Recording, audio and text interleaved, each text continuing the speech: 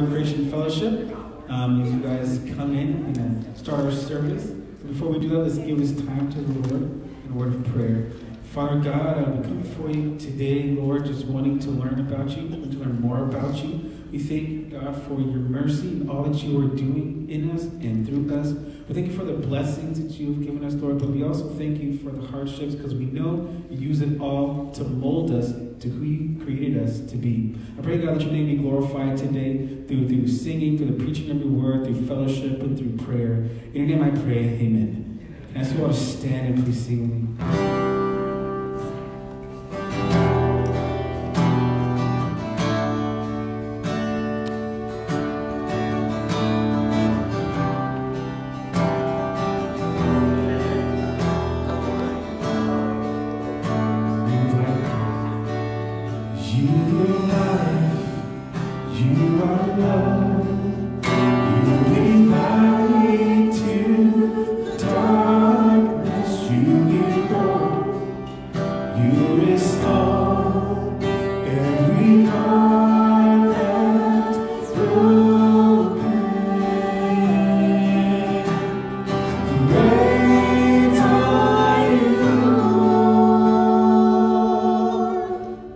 It's your name in our love.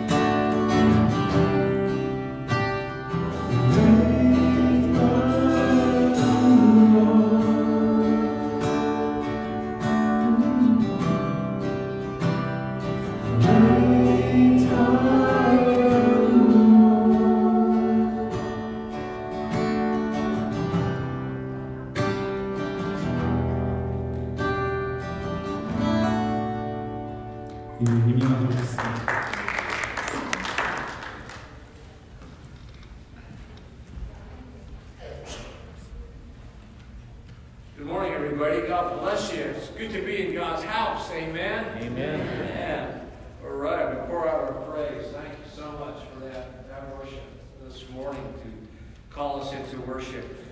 We have a couple of things. Number one, if you notice in your bulletin, we have a welcome to Harbor. Even if you're part of us and have been here for ages, it's in there. If you have a prayer request to fill out, just put it in there, drop in the offering plate. I see those. I pray over those and things. So I want to hear back, feedback and things for you.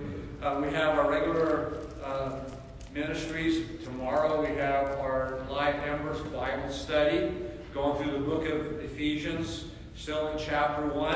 And then Wednesday we have prayer lifters. We have prayer lifters, a time of prayer and a Bible study. We have a youth group meeting Wednesday, a grocery giveaway that we feed hungry people in the community and provide food and things for them. So it's just great that you're here today to worship God, to worship God and to seek His face and to hear His Word preached. I have a message from the Word of God from my sermon series, The Words of Christ in High Def. It's all through the summers, message number 9. And wouldn't you agree with me that what Christ said matters? It's the Word of God from the Son of God. Amen. God the Son of God. It really matters. And He's speaking to us, to our hearts. So we'll dig deep in that and do a deep dive on that passage of Scripture for this morning. Well, 50 years ago, a day ago, something happened. We had a man on the moon. Neil Armstrong set foot on the moon, planted an American flag on the moon, and just, something that was deemed impossible. John Kennedy, early in his administration, in a speech said, we have a goal to send a man to the moon and bring him back safely. And we did that. So I kind of want to reminisce a little bit about what happened 50 years ago, yesterday, with the 3 Apollo 11 astronauts. And some of it I'll have in my message because a Bible verse from my message ties in. But when the moon, the thing landed on the moon, the lunar module, Buzz Aldrin, one of the 3 astronauts, first thing he did is he brought with him a small little communion packet. And he celebrated the Lord's Supper on the moon. Amen. And Buzz Aldrin was a Presbyterian ordained elder, and he wanted to honor God and things. And it's interesting, one of the scriptures that he quoted on the moon is part of the sermon scripture today. But let me tell you a great, great story about our Apollo astronaut program. And this is so cool because it talks about how the Scripture is the inerrant, inspired Word of God. Amen. And so I was preaching some meetings in Houston and was around these Johnson Space Center engineers and rocket guys and things, and we had a Bible study fellowship group and things, and I got to be a part of that, and we were talking, and they said that here's one of the most amazing things. He said, first of all, you'd be surprised how many people in the NASA program and Johnson Space Center are Christians. They're Christians and they're believers. And then he told me that they could figure out for the past 5,000 years every position of every star and planet in the galaxy, and and I thought, wow. And they said that they would have to have a perfect positioning of everything for when the Apollo 11 crew came back, when they would get slung back towards the Earth, that they had a very tiny, dinky, small little window. If they missed it, the ship would go on to infinity and burn up. So they did their research or calculations, and of course the computers they used was weaker than this thing that you have in your pocket, was weaker back then. And so I think that was only 64 gigabytes, and we have way, way more and things. But they said that they couldn't do their calculations right. There was a missing gap. There was a missing gap, and they ran it over and over and over again going past. And one of them said, wait a minute, I think I know why. They said that I remember going to vacation Bible school, and there's a story in the Bible about a war when the sun stood still. And I think that's a joke. So they got a Bible and looked it up, and sure enough, the story of that battle, and when the sun stood still. And they redid their calculation and configurations, and they were almost at perfect similitude. But they still couldn't get it together. And they were fighting it and looking at it and computing for days. And then another one of the engineers said, wait, I think I know the problem. There's a story in the Bible about a king when the sundial shadow got set back 15 degrees. Story of Hezekiah and God's promise. So they ran the calculations. They ran the calculations. And then guess what? They had perfection. And they were able to have all the planets and stars and this and that in the right position to guarantee that when that Apollo 11 capsule coming back is slung back into the Earth's atmosphere, that they would not bounce off and go out in perpetuity out there. And so the lesson there is the Bible is the inerrant Word of God. Amen. And the NASA engineers and scientists validated the Scripture. Now, God needs no sponsors. Amen. But the Bible is the inerrant, inspired Word of God. Amen. And we can trust it. And even our NASA scientists, even them, use the Scripture to make sure that those astronauts came back safe. Well, let's stand together. I've talked too long. Let's stand together and welcome and greet one another, and then we'll worship some more, and then we'll hear the Word of God. You must be one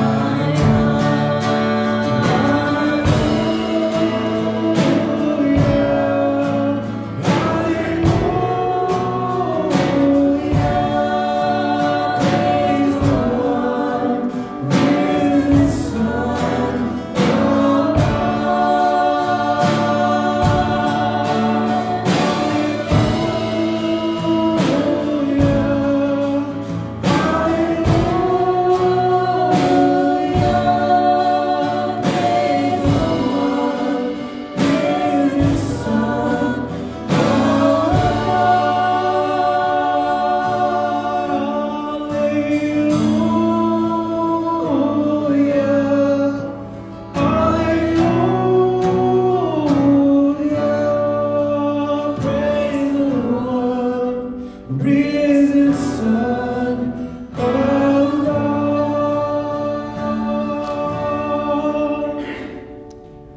Praise the Lord. Amen.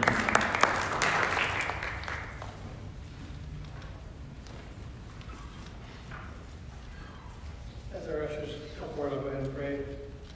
Father God, we just thank you for your Son, Jesus Christ, that died for our sins.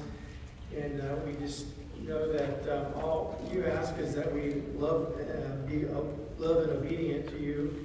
And we just ask that this blessing and this offering that we've given to you is just a small portion of what we have, and that we know that all good gifts come from you.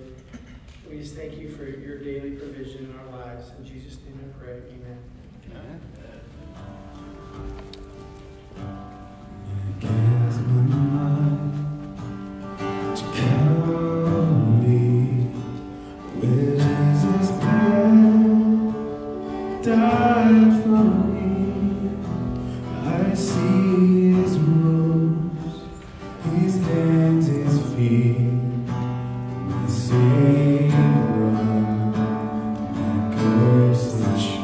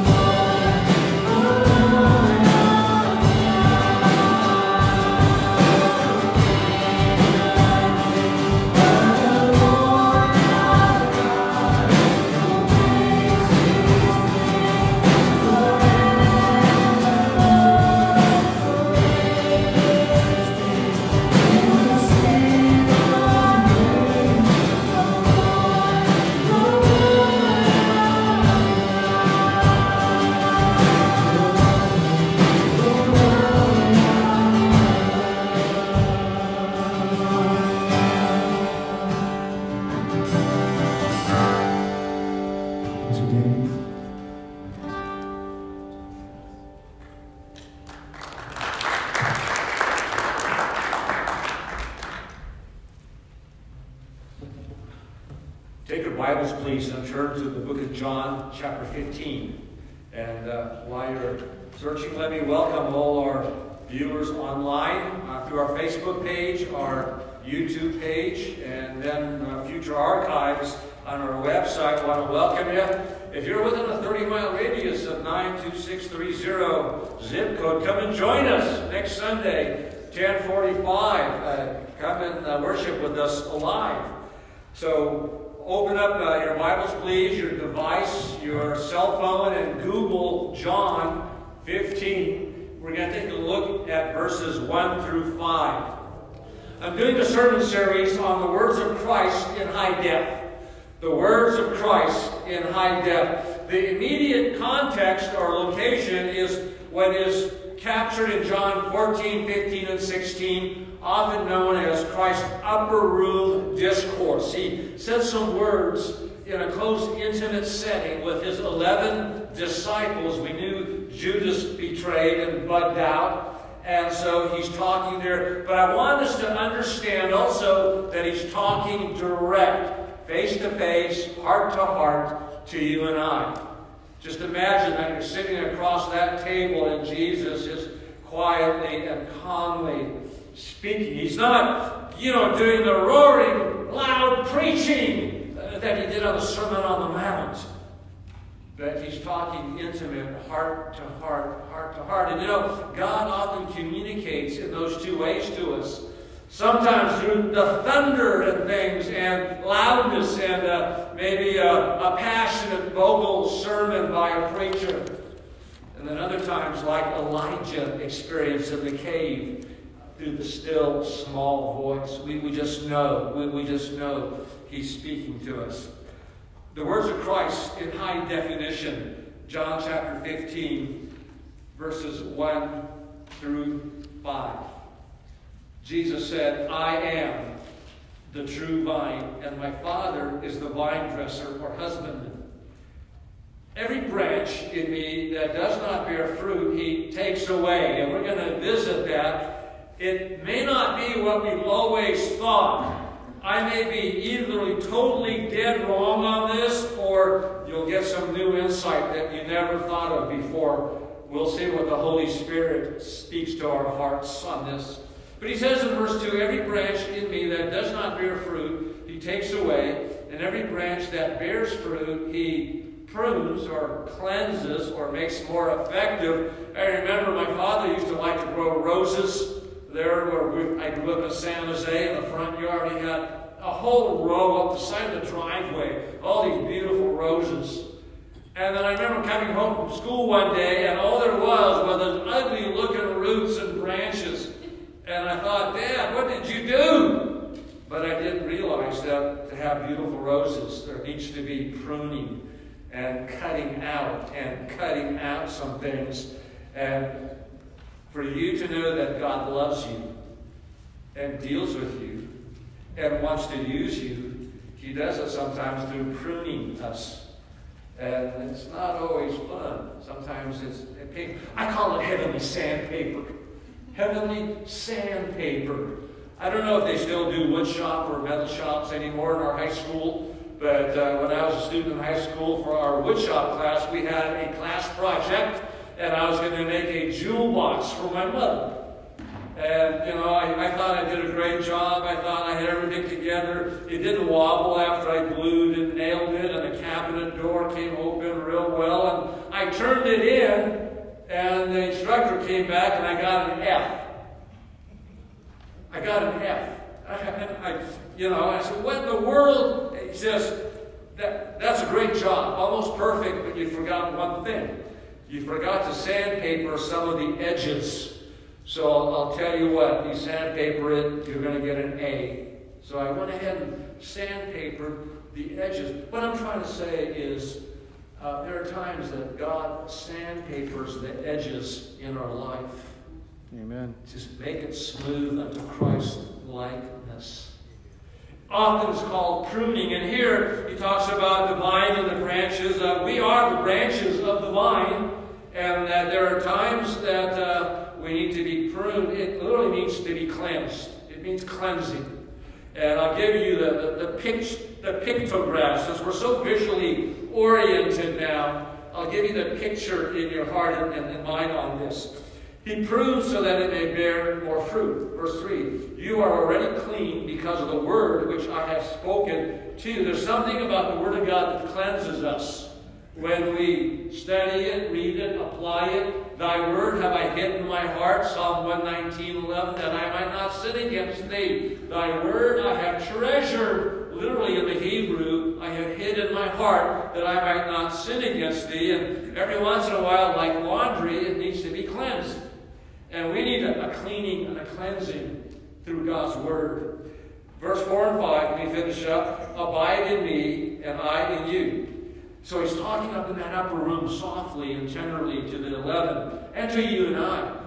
Hey, abide in me. Come on, stick with me. Modern language, hang in there.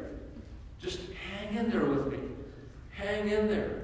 One of my spiritual gifts is the gift of hanging out. Just hanging out. Being salt and light for Jesus Christ in a world where there's no light. He says, abide in me and I in you, as a branch cannot bear fruit of itself unless it abides in the vine. So neither can you unless you abide in me. And then here's one of the most beautiful verses in the Gospel of John. Once again, one of the 7 I am verses. I'm not going to take a lot of time on the I am. But you need to know that whenever Jesus says in John's Gospel, and he identifies himself to an object we can understand, like, I am the door, I am the bread, I am the vine, that I am, he is declaring that he is God. Not just a divinity, not an angel, not something that became God or was adopted by God. He is the eternal Son of God, the eternal God the Son, and the eternal Son of God. He was from the beginning. In the beginning was the Word. To eternity past, we have the Trinity, the Godhead, interrelating with one another. More specifically, when he says, I am, Jesus is relating himself to the I am of the burning bush.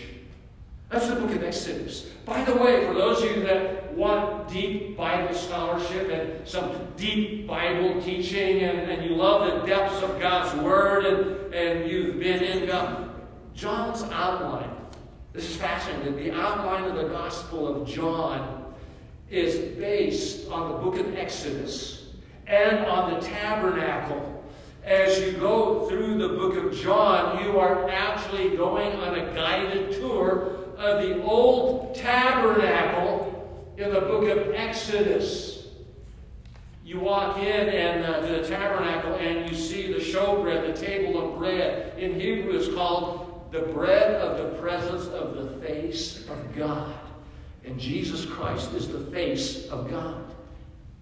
So you see the table of the bread, then you look this way, and you see the lampstand. And when you go through the Gospel of John, John chapter 6, you see Jesus saying, I am the bread of life. In chapter 8, I am the light of the world. I can go on, but I won't. But I want to just focus on this I am. I am. When Jesus said, I am. And John the Baptist said, I am not. Kind of interesting there, because they all thought he was it. And he says, I am not. I am. The story goes back to chapter 3 of the book of Exodus.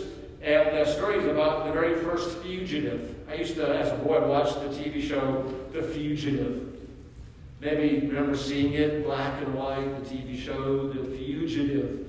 And it was Dr. Richard Kimball being chased by Lieutenant Gerard.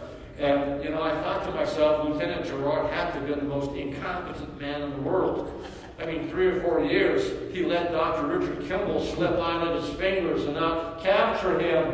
And there was David Jansen, the fugitive. Well, there was a fugitive before the fugitive on TV. Moses was a fugitive. He ran from Egypt after he killed an Egyptian.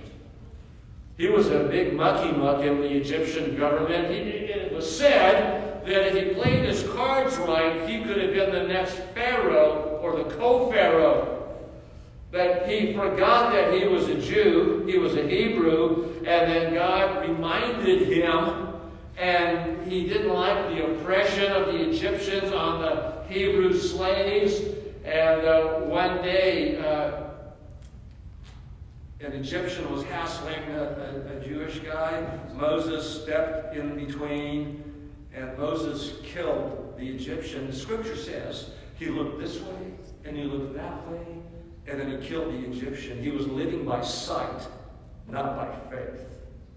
Do you live by sight, or do you live by faith? Or a combo of the two? Well, Moses, killed the Egyptian. Now, Moses thought he was slick. Nobody knew, nobody saw, and he buried the dead Egyptian in the sand. And the next day, a couple of Jewish guys were arguing, and Moses stepped in, and one of them said, "Hey, are you going to kill us like you killed the Egyptian yesterday?" Moses dropped everything and ran away and hid in the backside of the desert and was a fugitive. He was number one on the Egyptian FBI list. Public enemy number one. And so he's been out there as a shepherd there in the backside of the desert, and one day he sees the sign, a burning bush. Now, he'd seen that a lot. Lightning strikes and whatnot, and acts of nature. But what was so unusual, how about this? And it got Moses' full attention, was the bush was burning but not consumed. It was still burning and burning and burning. And then all of a sudden, he hears a voice, "Take your shoes off, you're standing on holy ground." Amen. Moses did that.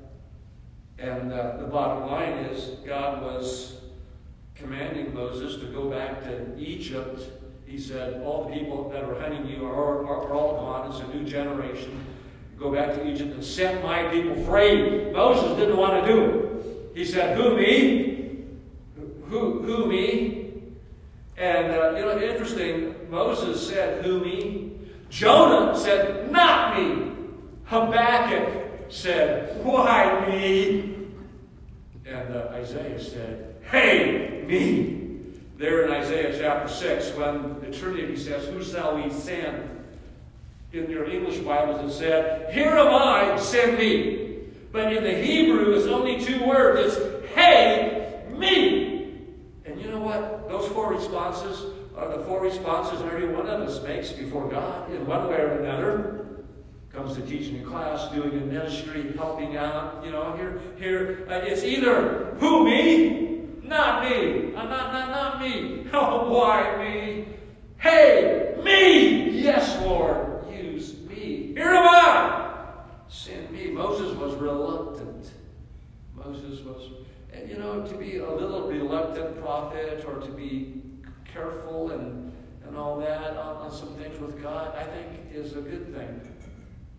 Instead of impetuous jumping into some crazy thing where we don't know what we're doing, it's always a healthy thing. At times, I'm saying, to be cautious. So Moses says, okay. But then he goes, well, wait a minute. Who do I say that sent me to set the people free? What's your name? God, what's your name? And God says, I am. I am that I am. I am. And in Hebrew, the words I am is pronounced Hayah. Hayah. That's where they get the name, the proper name of God, Yahweh. So, back to Acts, back to John 15, and back to the upper room. And when Jesus said in John 5:15, I am, he is identifying with the God of Abraham, Isaac, and Jacob, the God of Moses, and it is the book of John that presents Jesus Christ as God. Matthew presents him, why are there four Gospels? Matthew presents him as a perfect king, whose genealogy goes back to David, the first real official God's choice of king, and back to Abraham, who I call the first super Jew. Mark presents Jesus Christ as a perfect servant, written for the Roman mind. Luke presents Jesus Christ as perfect man, written to the Greek mind who, through their philosophy and so-called wisdom and knowledge, always were looking for, perfection. The statues of Adonis and Venus de Milo back when she did have arms. It was perfection. Jesus is a perfect man. And John's a totally otherworldly, totally other gospel compared to Matthew, Mark, and Luke. In fact, Bible students call Matthew, Mark, and Luke the synoptics, S-Y-N-O-P-T-I-S, because sin, the same optics, they see the same outline. John's completely, totally different because it presents Jesus Christ as perfect God. Jesus is all that we need, nothing else. He is perfect King. We have a leader and a kingdom.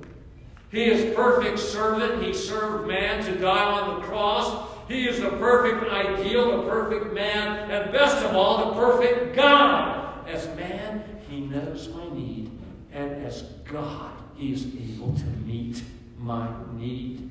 That's our Lord Jesus Christ. That's our one who said, I am. He says, I am the vine, you are the branches. He who abides in me and I in him bears much fruit. From apart from me, you can do nothing. You can do nothing. So, the title of my message is The Normal Christian Life. The normal Christian life. What is normal? You've heard the term today, maybe in the business context, maybe in the church context, what is called the new normal. You've heard the term, the new normal. And the new normal may be new, but most of the time it ain't normal. It is weird out there. What is the normal Christian life? This passage, John 15, 1 through 5, I call, it is the normal Christian life. God's Word determines what is normal. Not tradition or ancient history or, oh, well, that's the way we've always done it, Pastor. That's normal. It may not be normal in the eyes of God. Normal is what God says and God's Word says is normal and ought to be. Ought to be. So we see the new normal, the normal Christian life, which is the forever normal. This normal Christian life is not just for the superstars, the super saints, the deep spiritual ones, the leaders, it is for every believer. Amen. For every Christian. The normal Christian life. And so when I taught homiletics and preaching at Golden Gate Baptist Theological Seminary, sometimes I used to call it cemetery, Baptist Cemetery. I taught a preaching class, introductory and advanced, and I would train my students to, if they had like a 30-minute sermon, with 4, 5, 6, 8,000 words, I taught them to condense it into one sentence. If you can condense it into one sentence, then it's not going to be scrambled egg. It's going to be a nice, proportionate omelet, so to speak. So, this sermon this morning on the normal Christian life, Jesus the vine, we're the branches. Here's the one sentence that summarizes it up. The normal Christian life involves abiding in Jesus Christ. The normal Christian life comprises of hanging in there with Jesus Christ. From Him we get the sustenance and the nutrients in what they call in biology the xylem and phloem in our spiritual life. So let's take a look of the picture and productivity of the vine and the branches. Two big issues right here I want us to look at. Number one is identity, and number two is integrity. Identity and integrity. Overall, these 5 verses talk about our identity in Christ, which means looking like Christ. Who we are in Christ, but mainly looking like Christ.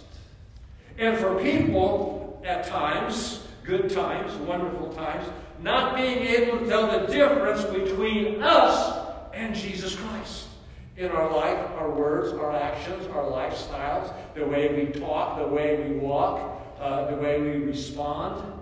Because here's the thing. Now we're talking about the vine and the branches. Now we know the vine produces grapes. Every once in a while we'll have grapes out on our fellowship bar and family time together in between church and Sunday school. It's a great time of meeting new people and mingling and having some snacks and things and all that. But we know a little bit about grapes and things. And so what I'm trying to get at is when I was a child, my mother and father, of course, grew up in San Jose, California.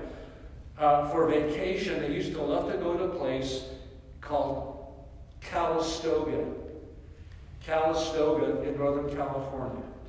And they'd stay a week. They would take in the spas and the thing. But they also that was wine country, Napa wine country, and they'd go on the wine tours and and so they'd show us the vineyards and things.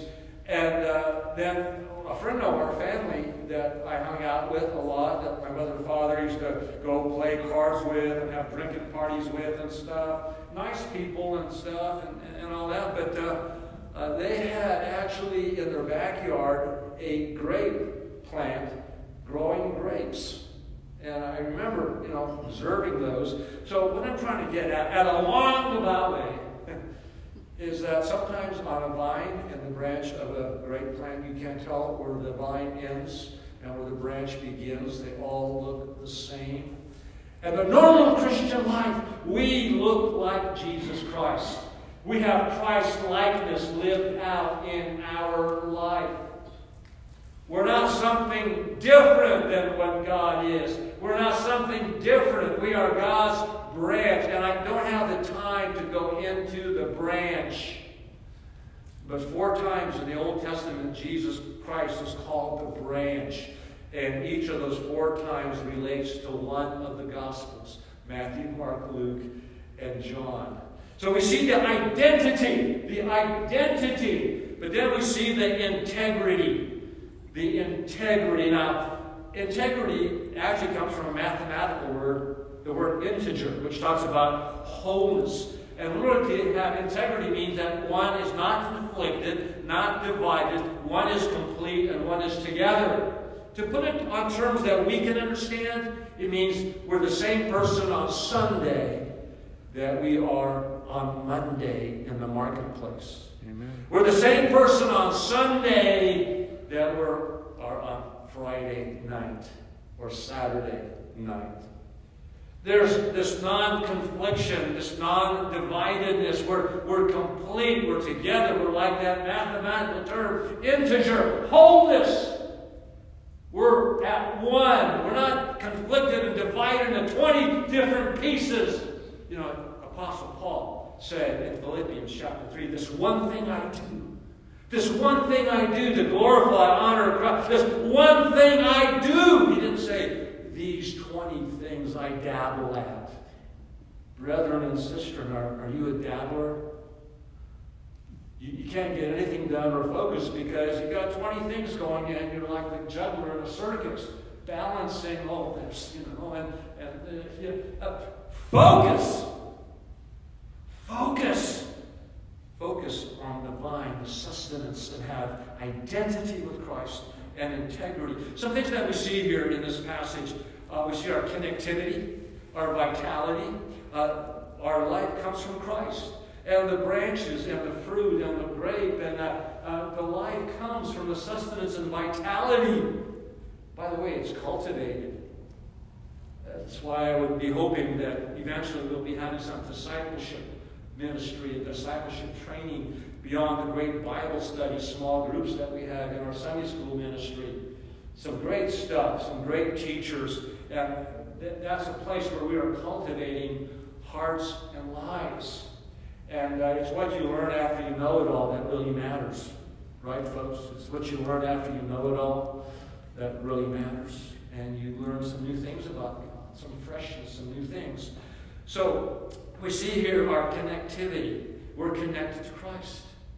That is the normal Christian life, that we are connected, not disconnected. We live today, even in our evangelical ways, great circles of disconnection.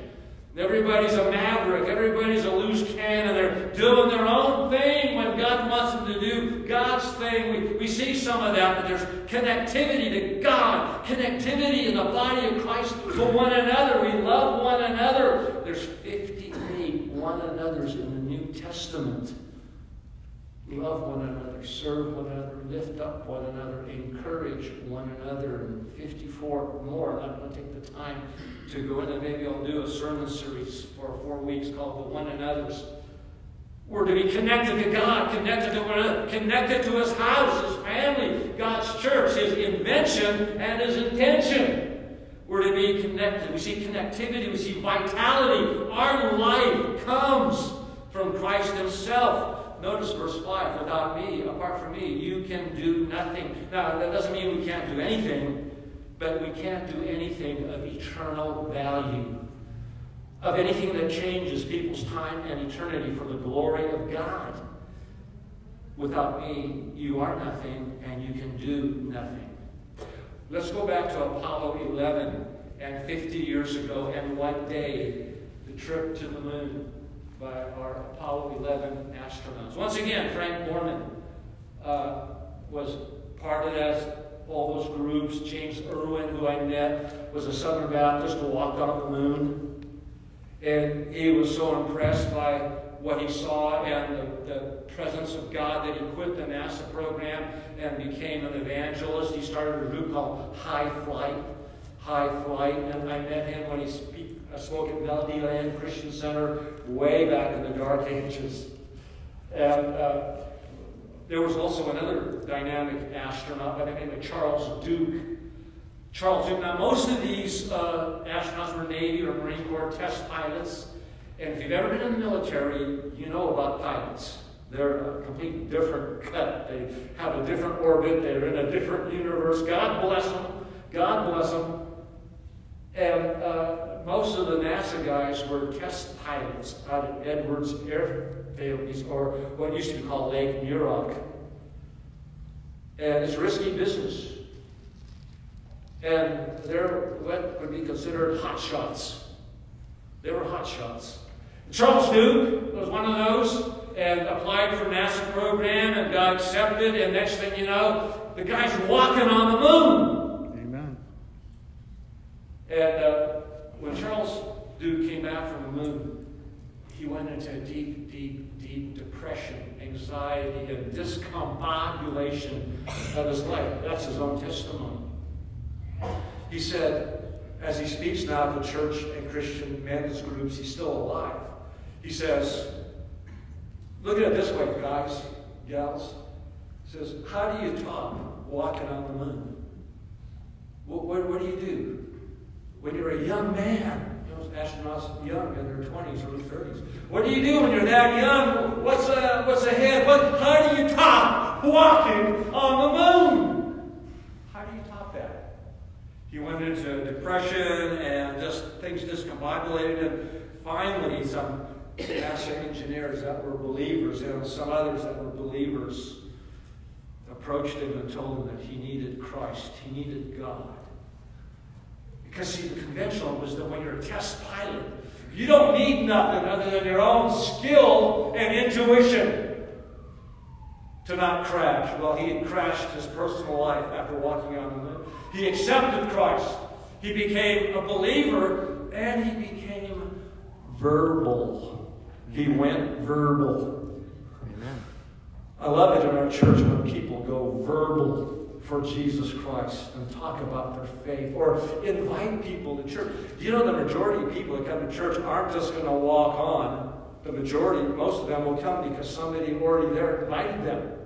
And often the newest members and the newest Christians, they got a network of unchurched, de-churched, or post-church people, and there's a ready place for them to invite them to come to church. And somebody invited me to church when I was a young man, lost. And as Paul Harvey says, you now know the rest of the story. I'm here. Amen. Charles Duke said this after his salvation and in his talks to men's groups, promise keeper groups, and church groups. He said, The most amazing thing in life wasn't that a man walked on the moon.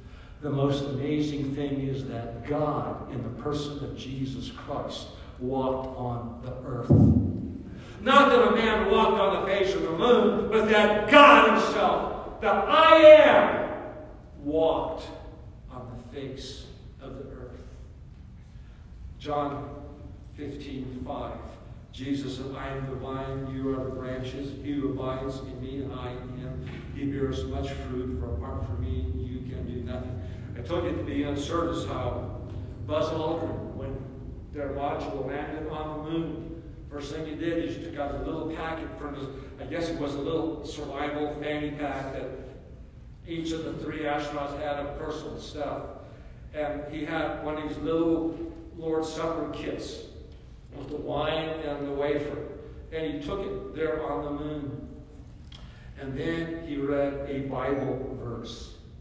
The Bible verse he read was John 15:5, which says, I am the vine, you are the branches.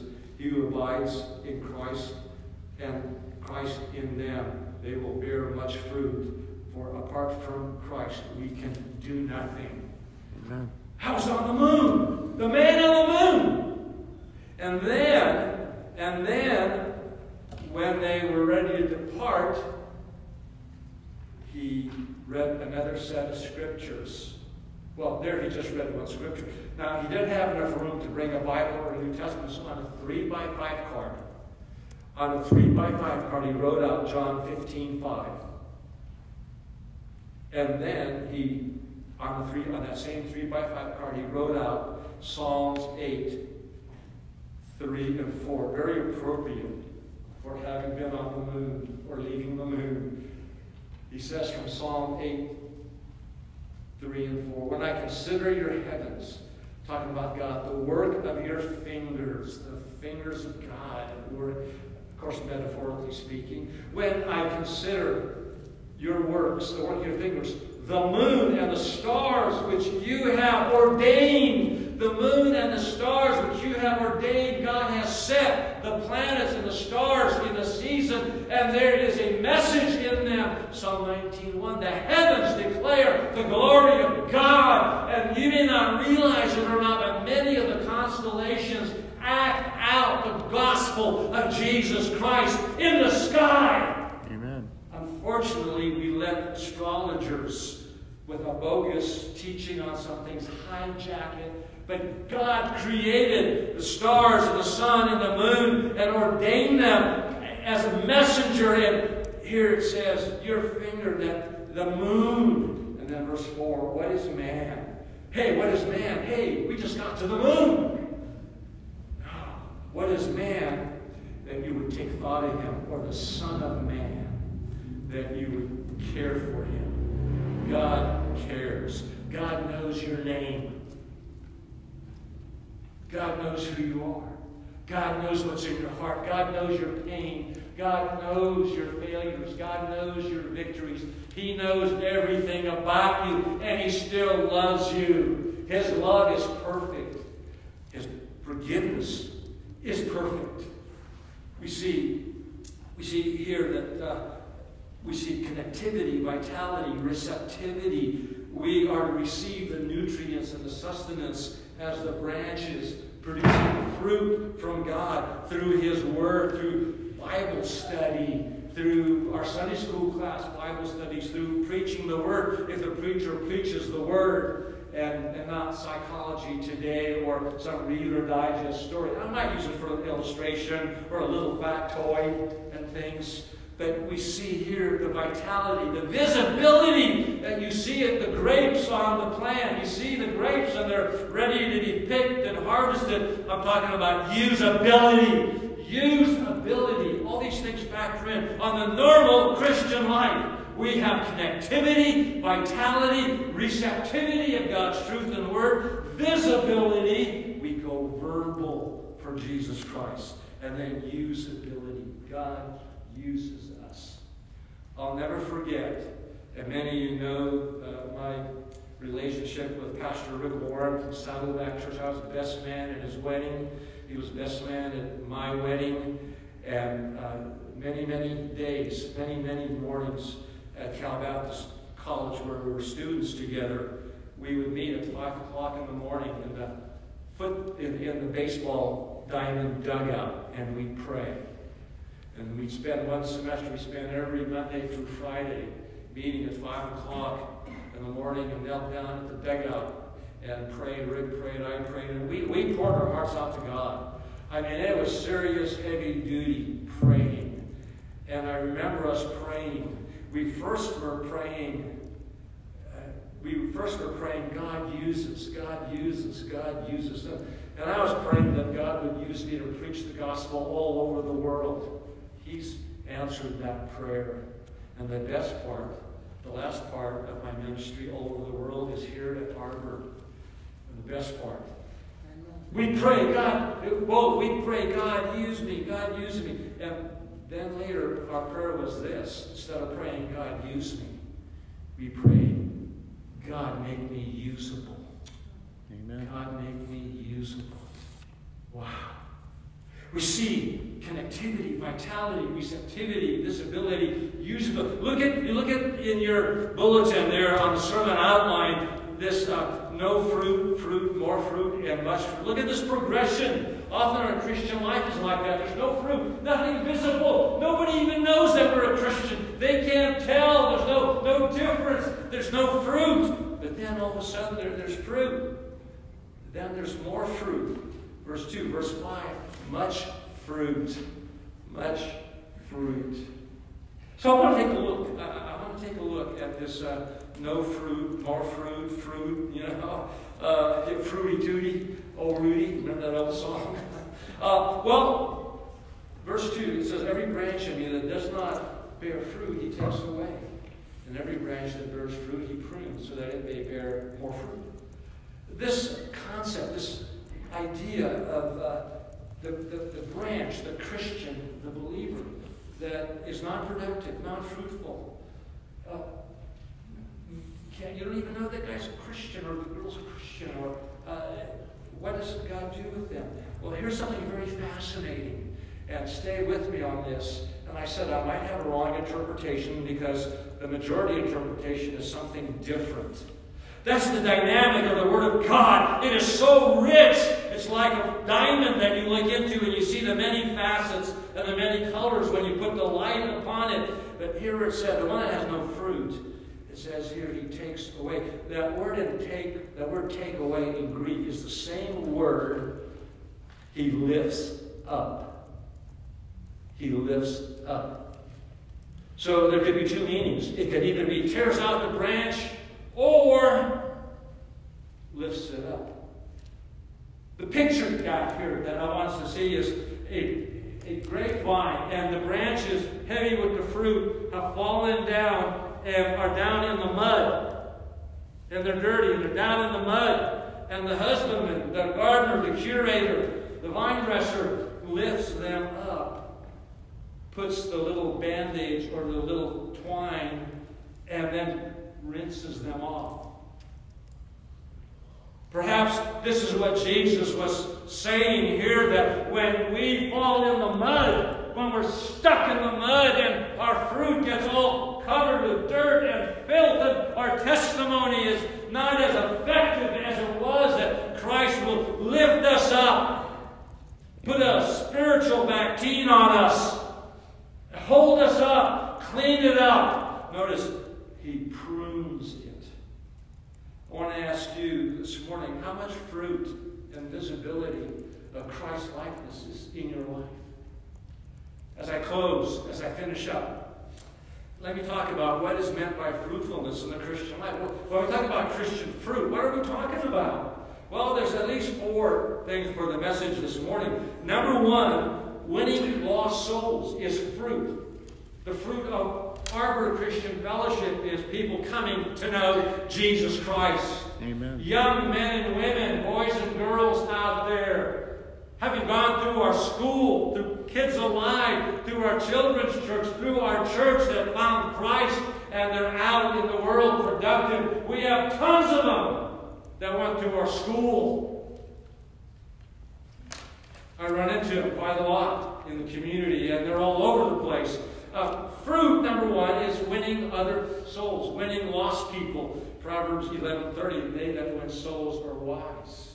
Second aspect of having Christian fruit is not just reproducing ourselves. By the way, does not the vine and the branches and the grapes, they reproduce themselves? I mean, the chain continues and continues. By the way, let me tell you something dirty, ugly, and nasty. You might not want to receive this. So, I'll give you a second to stop your ears. Then I'll tell you what, I can't even hear myself do that. The Christian church is always a generation and a half away from extinction. The gospel, evangelical, true Christian church is always a generation and a half away from extinction. Extinction if people don't share, don't produce fruit, don't win others to Christ, don't bring in the next generation. Now, sure, the institutional, bogus, phony, baloney, antichrist-driven institutional church will always remain. It's there. It's phony baloney. Plastic banana, good time, rock and roll. But the true church of Christ is always a generation and a half away from extinction if Christians don't share their faith, if they don't follow the Great Commission.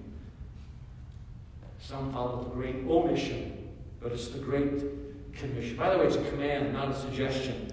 So fruitfulness, number one, is winning the lost soul. Number two, Christian fruit is holiness in our life. Romans 6:22 in the King James Bible says that the fruit is the holiness. The fruit is holiness in our life. Now, what is holiness? It's part of that integrity, being whole, holy. Literally, the word is in the Greek language and Hebrew language to be different, to be set apart. The normal Christian life is to be different than the world. When the world says, oh, there's 8 or 9, 10, 20 genders, the Christian that is holy says, no, there's not. God created the male and female in the book of Genesis, and the word of God abides forever and changes not. We're different. Christians are the most radical, rebellious people that there ever was. They don't go surfing on the same waves as the world. In fact, they go the opposite way. They're almost like salmon that go the opposite way of the other fish going up and things. To be holy means to be set apart. It means to be different. And it's not so much about a set of do's and don'ts. God gave us the real do's and don'ts. So, don't put too much stock on man-made do's and don'ts. It's the do's and don'ts that God said. And by the way, the Bible is more do. Some people think that when you go through the Bible, it's no. It's go. It's God saying yes to us. Amen. Fruit is new Christians. Fruit is living holy, clean, set apart, just being different. Being different. Number 3, check this out. Blow your socks off. Fruit, Christian fruit, is financial support into God's kingdom. That's in Romans chapter 15, verse 28. When you put that envelope there in the offering plate, when you give, that is fruit and fruitfulness. That is fruit. It is fruit. Romans chapter 6. Now, by the way, Romans is a very big theological book with theological concepts. And not only does it deal with theology, it deals with neology, and it deals with giveology. When I was pastoring First Southern Baptist Church in Las Vegas, and I always did the offering as they came up and did an offering scripture, and they took the offering. There were many times that I quoted the scripture, God loveth a cheerful giver. God loveth a cheerful giver. And then I'd say, but God also loves grumpy givers. So whether you're cheerful this morning or grumpy, give. Amen. I get grumpy when I can't give enough. Or can't meet my tithe that week, and I have to kind of, delay it for the next two, put in the next two offerings and catch up and stuff. But did you know that our giving is a fruit? It's Christian fruitfulness. And then, number 4, this is the bottom line. It's Christ-likeness. Just being like Christ. Being like Jesus Christ. Talking like Jesus, thinking like Jesus, acting like Jesus. Being Christ-like.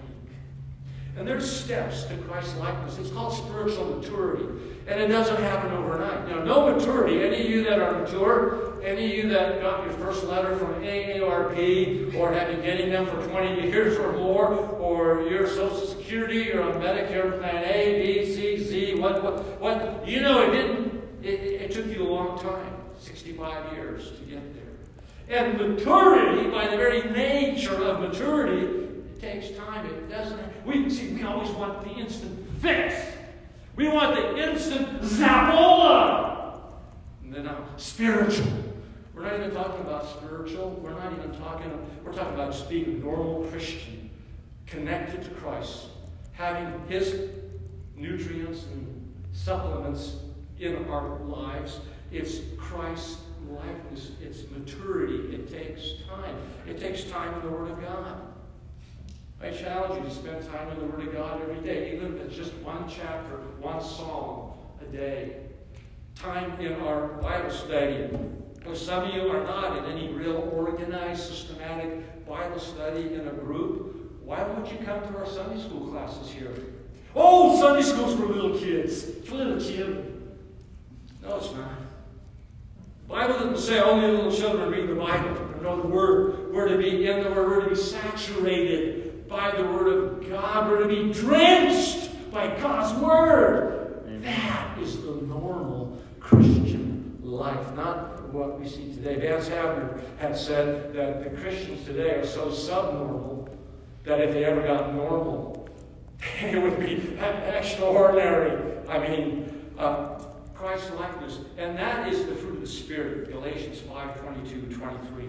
The fruit of the Holy Spirit. It's like a cluster of grapes, except fruit is not fruits, but fruit singular. The fruit is love, joy, gentleness, goodness, meekness, faith, temperance. Against such there is no law. They're intertwined, they're interconnected. Possibly you can't realistically, Christically have one without the other.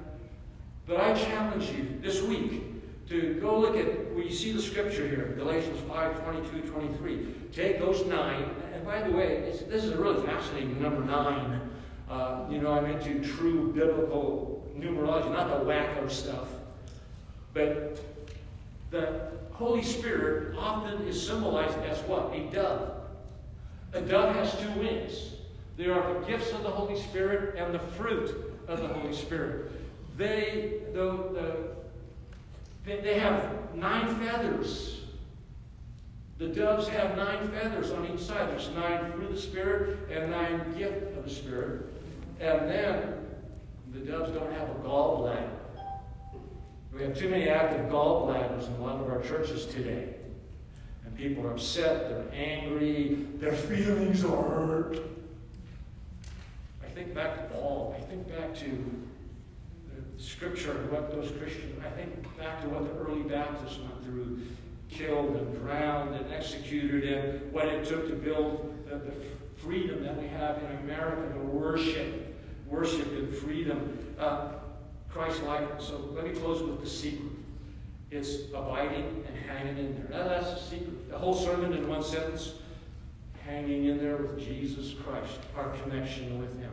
Amen. Without Him, we can do nothing that lasts for time and eternity. Oh, we can do a lot of things. We can build in the flesh. We can build what the Scripture calls wood, hay, and stubble. Those will all burn.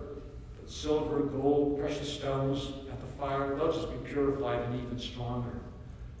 I praise God that this church is not a church that builds on wood, hay, and stubble, but on the precious things of God, the gold and the silver and the foundation stones and the truth. Historically, and I want to continue that in the time that God allows me here. Last of all, best of all, the Christian life, the normal Christian life, is a life of faithfulness and fruitfulness. So as Marlon and Sadie, Greg, come on up, I want to do a spiritual checklist. We're going to do a checkup from the neck up so there's no stinking thinking in our minds. Okay? Is that okay? Is that fair enough? Amen. Usually when you go to the doctor as a child, what's the first thing the doctor says? Stick out your tongue. Because those little popsicles. Well, we're going to have a checkup from the neck up. 3 things. A spiritual checklist, as you see at the end of the sermon notes. Number 1, am I looking like Christ? No, I'm not talking about long hair and a beard and sandals. And by the way, this might make your heart sick. I don't know. I don't care. But back when I was a student at Cal Baptist College, after I got into the military, where I had to have the high and tights, I let my hair grow. It grew past my shoulders. I looked like a roadie from the Leonard Skinner band. My best friend and buddy, Rick Warren, his hair was even longer. They were canceling some of his youth meetings because he had too long hair. And I cut mine because you got to fill in for him. So now I can say I filled in for Rick Warren and I filled in for Billy Graham. Oh, wow. But looking like Christ, no, it's not long hair and in a robe and wearing sandals. But do you emulate the Spirit of Jesus Christ? Do you look like Christ? Amen. Can they see the face of God's love on you? Second, are you living like Christ? I'm not just talking about Sunday around us here, but in the dark place on Monday or midweek, or when some bad stuff happens. Are you looking like Christ? Are you living like Christ? And last of all, are you loving like Christ? Amen. I pray that you take this message as Jesus, from His Word, personally talking to you. And if you're a branch that needs to be lifted up and pruned and hosed down and cleansed so that that fruit is visible and the fruit doesn't get trampled and crushed in the mud, I challenge you between you and God. Take that verse 5. The verse that was read on the moon on a 3x5 card 20 years and 1 day ago. Lord, you're the vine, I'm your branch. I want to stick with you, you stick with me. And I want fruit. I want fruit. And Lord, without you, I'm nothing. I can do nothing. Because Jesus Christ, you are everything. Amen. Let's stand together for just a time of commitment. We'll have an altar call. Perhaps right where you stand, you need to commit your life to Jesus Christ and say, I want that Christ in my life. I want that. What I've tried is a dead end. It's empty. I've done it all, tried it all. It's all empty. I've tried the world. It's all empty in the end. I need something. I need Jesus Christ. You can commit your life to Jesus Christ. Maybe you're looking for a church home, a church family. Has God led you here? Maybe you just want to recommit your life right where you stand. Just say, Lord, use me. And maybe pray that prayer we prayed. Lord, make me usable. Don't pray, Lord, use me. Pray, make me usable. God just may wear you out. In answer to that prayer, of course, the joy of the Lord is my strength. The joy of the Lord is my strength. Let's sing. You commit. Step out. Tell me your decision, and I'll sit you down. You won't have to say anything or make a speech. Maybe you just want to join this church. You come if God has spoken to your heart.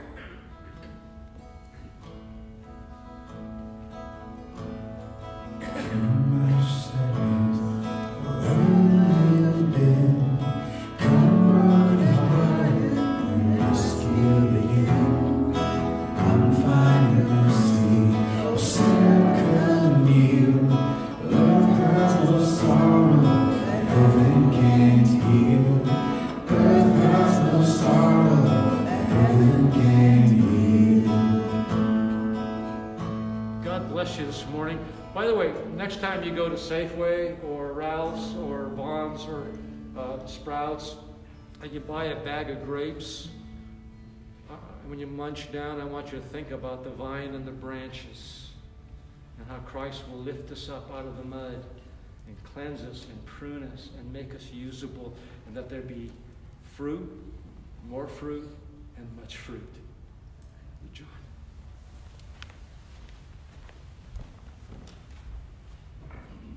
All right, before I pray for dismissal, we do have a business meeting after church.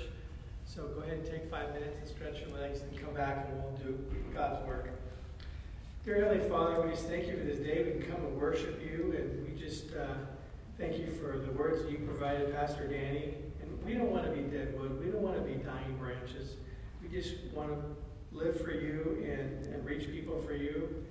Just ask that you be with us at our business meetings, so that we might do work that brings you glory. In Jesus' name I pray. Amen.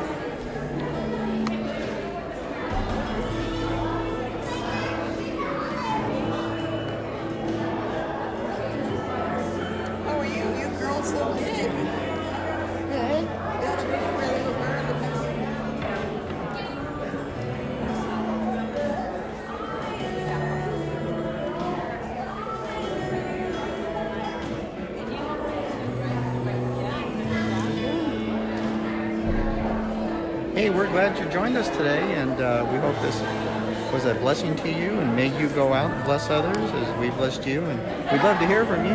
Tap high, or you enjoyed it, or if you have any questions, or if you have any prayer requests or concerns that you'd like to share, we'd love to hear from you here, or you can call our church office, which is posted.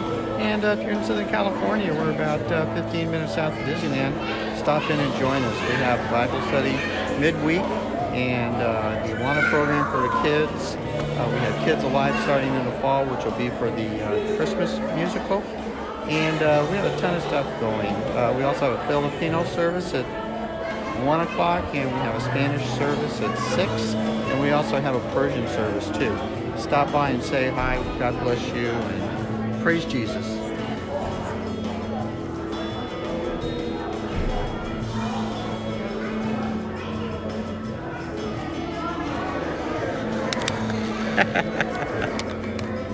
Bye. God bless you.